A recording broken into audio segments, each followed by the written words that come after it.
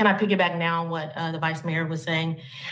I love, love, love the idea of permanent supportive housing. I love the residential use restriction. I love the attached property also being included for, 50 years. I'm thrilled to hear about the success we've had in coordinated entry from an equity standpoint. I do have concerns though. And if I had to lump my concerns in baskets, I would put them into two. I have concerns about transparency that this process has not provided. And secondly, also equity. So I'll go ahead and start with the transparency. I have real concerns that when we made this necessary pivot, we did not issue an RFP. I spoke to City Attorney Branham, and he gave me well-reasoned legal analysis as to why that would not be required. And I'll happily accept that. But no one has given me a reason why, even though it wasn't required, why we couldn't still do it anyway. So when I asked how we ended up with the proposed partners from out of state, essentially I was told that staff reached out and had heard good things about the organization. So immediately to me, what I heard was the good old boy network taking place. And so by definition, to me, the process we undertook was not equitable. I do have concerns about doling our limited ARPA funds to a for-profit entity based in California. And based on my own research of that entity, I don't find that entity to actually be very diverse. So that's my first concern. Secondly, delving into equity. Can I ask you just a clarification? Are you talking about Shangri-La or Step Up? The California-based. So that's Shangri-La. Well, but we're not giving any money to Shangri-La. That's why I'm just asking.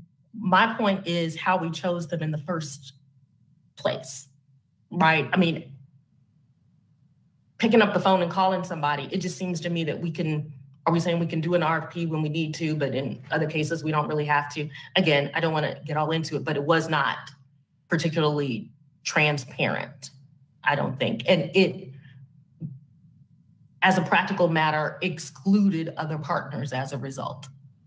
Now, moving ahead to a discussion about the equity component, before Kathy Ball left, she gave me the same numbers that Emily gave as far as the demographic breakup, or makeup, I should say, of the unhoused in our community. And essentially 30% are of color, roughly 24% are African-American. I was surprised to learn that, but I'll definitely accept it. It's just that that's not what I see. So then when I requested the demographic makeup of those who were actually housed in the Ramada, I was not surprised to learn that of 120 that had come through, only 11 had been Black. And so what is that? That's around like 9%. In a community where only 9% of the total residents are Black, but 25%, or let me be more accurate, 24% of the unhoused are Black, I would have actually expected a much, much, much larger percentage. And today, my understanding is that of the 80 folks who are residing at Ramada, again, 9 are African-American, so around 11%. That troubles me. There's something about our system that even given our best efforts, we're not reaching the neediest of the needy. I can't in good conscience brush those people aside for something that I actually support. So I'm hoping Mr. Lipka can discuss with me how we get to serve the people we most need to serve, even among those in the community who we normally look at as being the neediest, because the neediest of the neediest are not being served. I'll back up and await your response.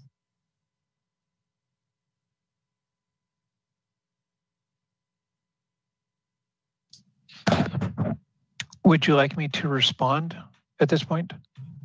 Yes, I'd like anybody to respond. Well, I'll defer to city staff if they'd like me to respond. Go ahead and please go ahead. Well, I think you raise a very important issue because issues of equity and access are very significant in the homeless population. We're talking about people who a large percentage also have a disability as well. And I think the system you're talking about, I can't speak to Asheville, but from my perspective, the provider community in many cities has an inherent bias built in because much of the providers are center-based and wait for individuals to come to them, which really predisposes, it self-selects the people who are most able to get from point A where they are to the provider organization to access that help. And the people who are most disabled, who have the least access, are less able to navigate those bureaucratic boundaries to get into to access that. So from my perspective, that's why Step Up is a community-based organization that my staff, I have 350 staff, and all of our service staff don't sit in an office. They go out into the community. They go in the washes, they go in the alleys, they go in the forests where homeless people are to find those individuals. And there is an assessment tool that we use that actually has some biases built in. But we really do advocate for an assessment tool that really is going to look at some of those issues that you're talking about. Additionally, I can say that we've worked with some communities. For example, we've done these permanent supportive housing projects in Santa Monica. We do not only the services, but the property management, which handles the lease-up function. So we really want to serve you as a community in terms of what are your priorities and preferences. So for example, in the city of Santa Monica, they put a local preference so that we're housing just people who have been homeless for a certain number of years in those permanent supportive housing units. The city could also say to us as part of the lease-up process, you know, we're going to use multiple criteria because the vouchers will have some criteria, the assessment tool will have some criteria. The city can have their own criteria to say things like, we want to make sure that somebody's been homeless for X number of years in Asheville to be considered for these units. The city can also say, we want you to mirror as best as possible without violating fair housing, that the demographics of the individuals who are housed in this building match the demographics of the homeless population. And so we can't probably do that exactly, but we can use that as criteria that you dictate to us. So we're really interested in being a solution for you as a city and to incorporate the very varied stakeholder interests and preferences. But certainly the city staff and the city council would be a very important stakeholder for us to try and meet that. I'm not sure if you were in the meeting, the initial meeting about a month ago, but this model in its entirety, bringing in a private investor, and Andy Myers, the CEO of Shangri-La, is also here on the call. We partner with them, and we partner with very few developers. We're a developer too, and the reason is that creating this housing usually is a 5-year process. And so people die, the people who need this life-saving housing with supportive services die before the buildings are ever completed. So for us, we're disrupting this system that really is built around all the investors, typically the government investors, which is why it takes so long and costs so much. So we're bringing a solution to you that really is intended to radically change how quickly housing is developed and how much it costs to a jurisdiction. I mean, we're bringing to you a solution. We're talking about a year or so to have this housing online and to have people housed. We're talking about a minimal cost to the city. That's a disruption of a system that, to me, has significant systemic discrimination built into it because it doesn't ever consider the end consumer, the homeless individual, in a racially diverse population of homeless individuals to get this life-saving help.